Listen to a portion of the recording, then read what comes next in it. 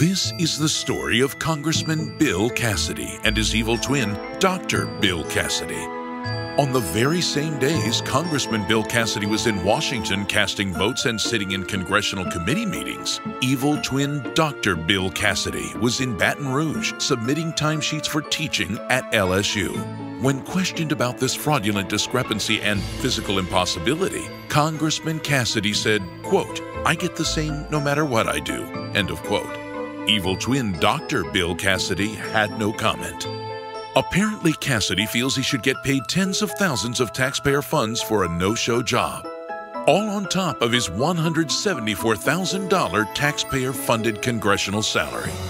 On Saturday, send Congressman Bill Cassidy and his evil twin a message. Re-elect Mary Landrieu. I'm Mary Landrieu, candidate for Senate, and I approve this message.